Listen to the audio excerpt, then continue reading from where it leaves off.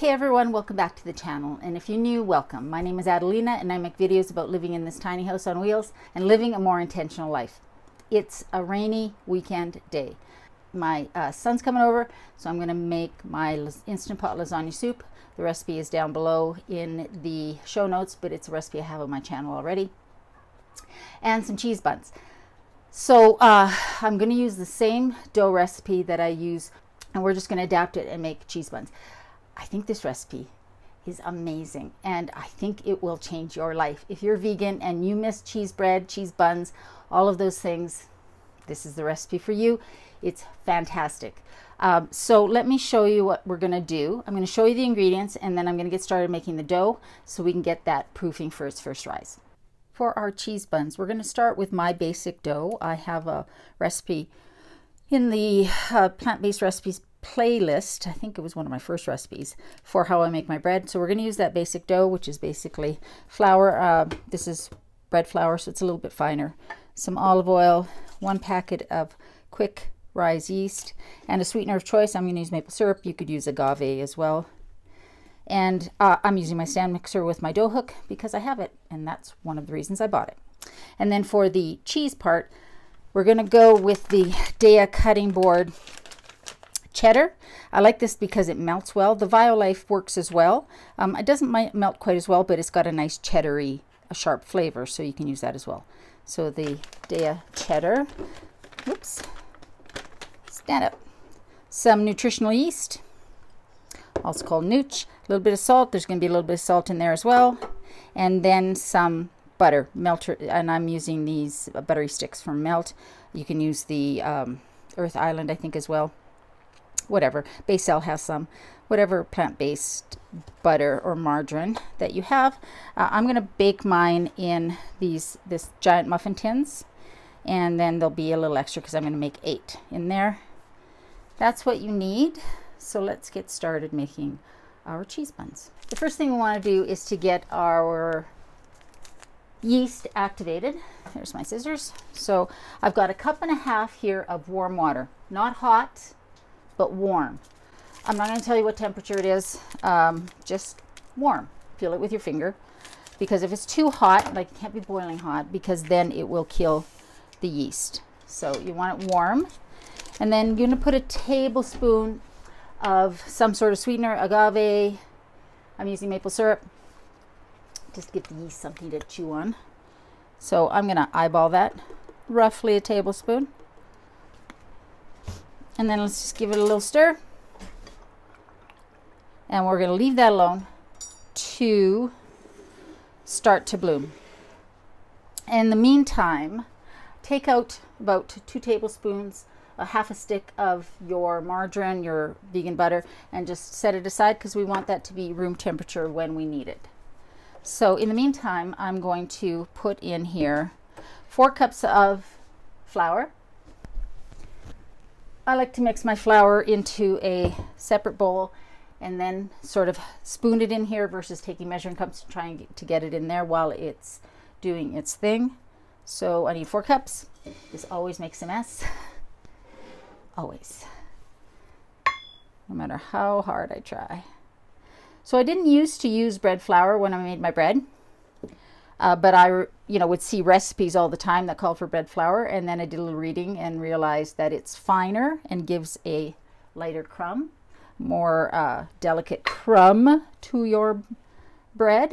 So I've started using bread flour. I don't know that I would make this with whole wheat flour, but I suppose you could add, 3 cups of white and 1 cup of whole wheat if you wanted it. You just might have to add more moisture, more water, or cook it longer.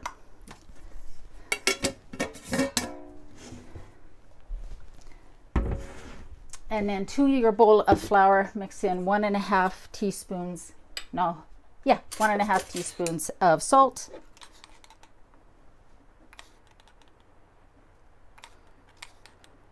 So that is 1.5. And then just give it a little whisk to make sure that the salt is incorporated in there. And then I'll just have a spoon ready. Not that one. I'll just have a spoon ready for that. So that's done. And then for your cheese, let's just get that mixture sorted out. You're going to want 2 cups of a grated plant-based cheddar. I used to love cheese buns when I was just vegetarian, and obviously before I was even that. Cheese bread, cheese buns, just loved it all. So, whoops. So just 2 cups, 2 big handfuls. There's barely any left in this package, so I'm going to use it all. So 2 cups-ish. And to that, I want to add 1/4 cup of nutritional yeast. Now, if you don't know what nooch is, I've explained it many times, but maybe you're new to plant-based cooking, vegan eating, vegan lifestyle. Nooch is nutritional yeast. Now, this is not the same yeast that we're using to make the bread. This is deactivated yeast, and it's really high in B12, and it gives a real cheesy umami flavor to vegan dishes, or any dish. So I want 1/4 cup of this. You can buy this, I buy mine at the Bulk Barn, but you can buy it, so you can buy it at bulk stores usually. You can also buy it online, or even in most usual grocery stores, because Bob's Red Mill brand, they carry it, that sort of thing. Okay, and then I want 1/2 teaspoon of salt. And then I'm just gonna, with my hands, which are clean, sort of blend that all together. So you're coating all of the cheese shreds with the nooch and the salt and that sort of stuff. Awesome. Now we'll set that aside, and you can see that our yeast has got all nice and foamy. All the bacteria have done their little farty things and made the yeast activate. I know that's gross, but that's basically what it is. So whatever. Anyways, so now we're going to pour that into the bowl of our mixer. If you were kneading this by hand, just pour it into a big bowl that you will be kneading in. Now to this, I'm going to add the 2 tablespoons of oil. I'm going to use olive oil, but just use any light tasting oil. I don't like to add this in while the yeast is activating. I like to put this in after, but before I put my flour in.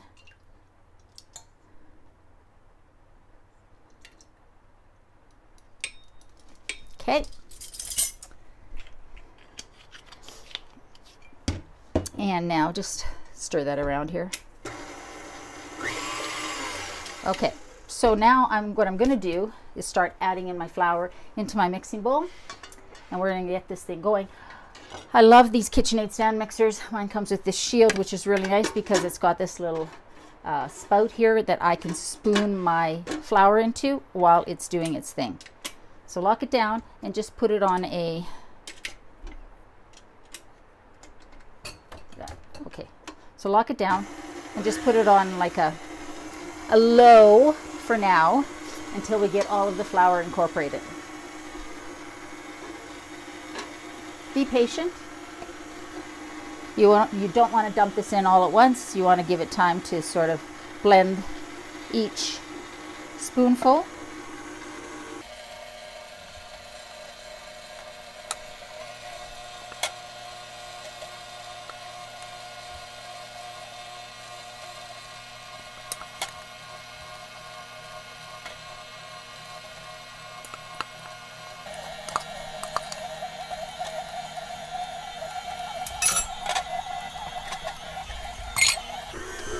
Now once I've got all the flour in there, I'm going to set this to about a medium.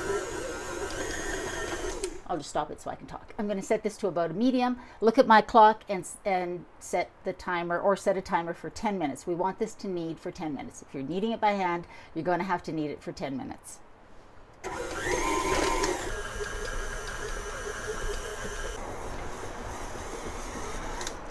It's been 10 minutes. I don't know if you can hear how hard the rain is pouring outside, but it's pouring pretty darn hard. Okay, so this is done. It's been kneading for 10 minutes. So now I'm just going to get it off here.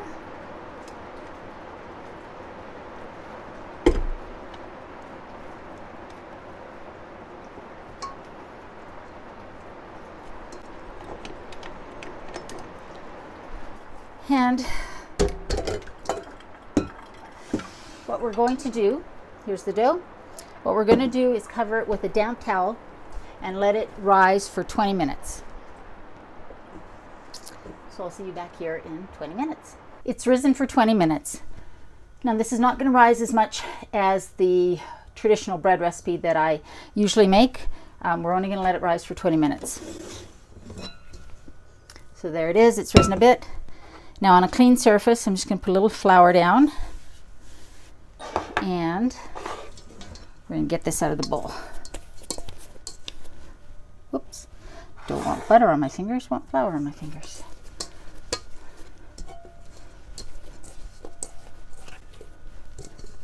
There we go. Now what I want to do is knead this a bit to get the air bubbles out. And then we are going to roll it out. So just want to do that, get the air bubbles out.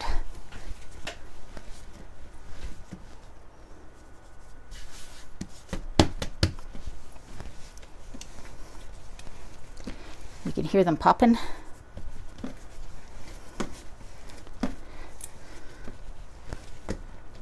Roll it out into a rectangle.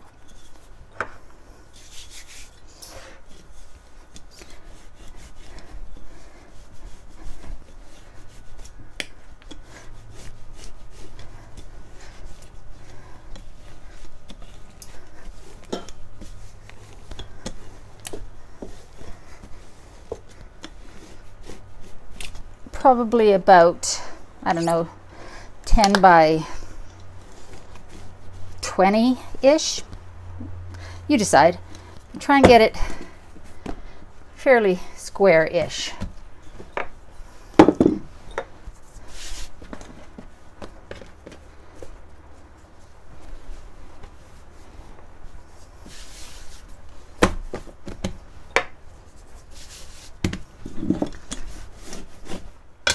And now I'm going to take half of this butter, or 2/3 of it, and I'm going to smear it on there. And this is softened vegan butter. I would say use your fingers and get it on the whole surface, making sure to get to the ends. So about a tablespoon-ish. But this is what will make the cheese stick. It will help the cheese melt. So you really want to get to the edges of your dough. So what I've done is I've taken out a 1/4 cup of that cheese mixture and I've put it aside because that's going on the top. The rest of this cheese mixture we want to spread evenly across here. Making sure you get to the ends because we're going to be using all of the dough.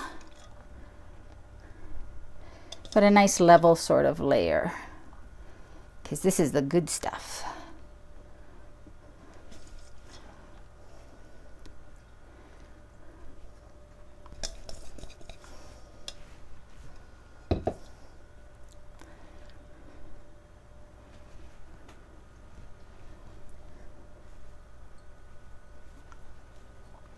Now press this in, because we want it to stick when we're rolling it. We don't want it to just sort of fall off. So now we want to roll this up, and I think it just works better if you sort of lift it up and pull.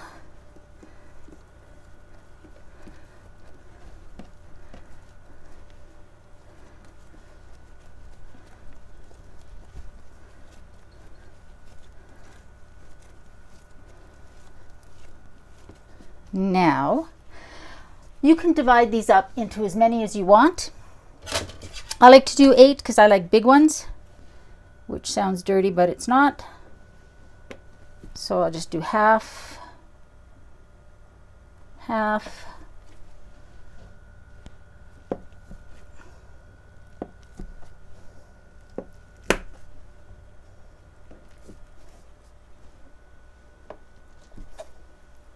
there.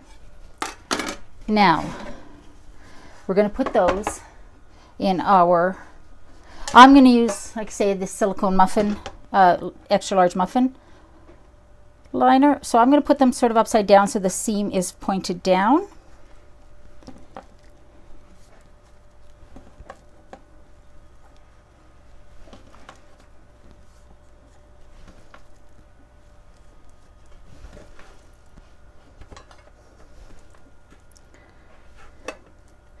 There.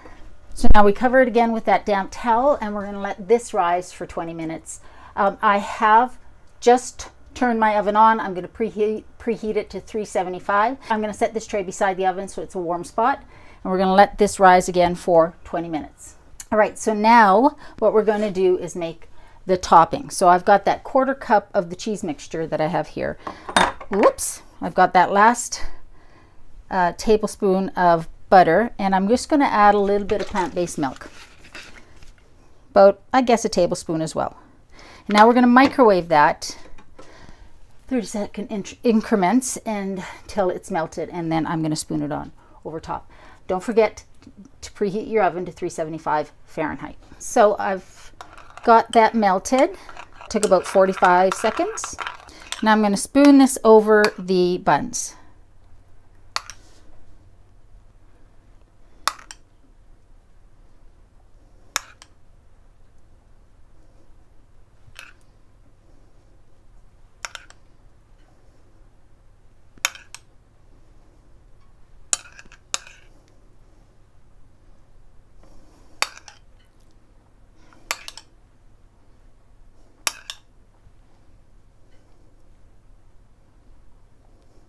And now we're going to put it in the oven for 35 minutes to start, and then see how they're doing, and then 5-minute increments until they're done, until they're browned. It will really depend on your oven and your altitude. So I'm going to start with 35 minutes. I'm guessing it'll take about 45 minutes.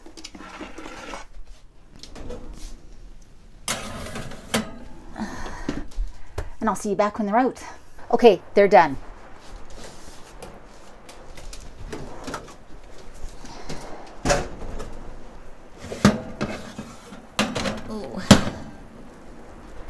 Don't those look good? I'm telling you guys, these are amazing. They are soft and delicious and just perfect. Perfect, perfect, perfect little cheese buns. Now I don't, I should let this cool off. I'm going to let this cool off. Yes, I'm going to let this cool off. Look at that. That is so, smells so good. So I'm going to just tear this open.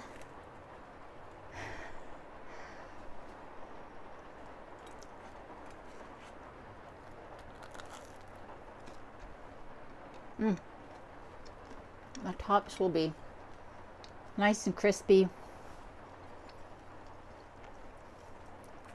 The bun part is beautiful, soft, and that cheese is amazing.